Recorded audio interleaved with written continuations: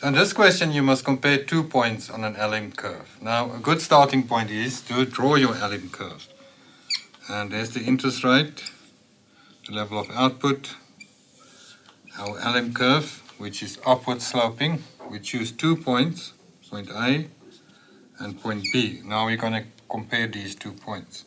If you just look at the diagram, you can see at point A, interest rate is interest 1, and we will say the output is output 1. At point B, the level of output is higher, output 2, and the interest rate is higher at interest rate 2. The question is, why is the level of output higher? Why is the interest rate higher if you move from point A to point B? Now, the output level is higher because that's what we assume when we derive the LM curve, that there's an increase in the level of output.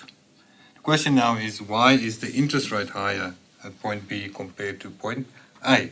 And for this, you go back and you say, if there's an increase in the level of output and income, there will be an increase in the demand for money. Now, if you go to your financial market model,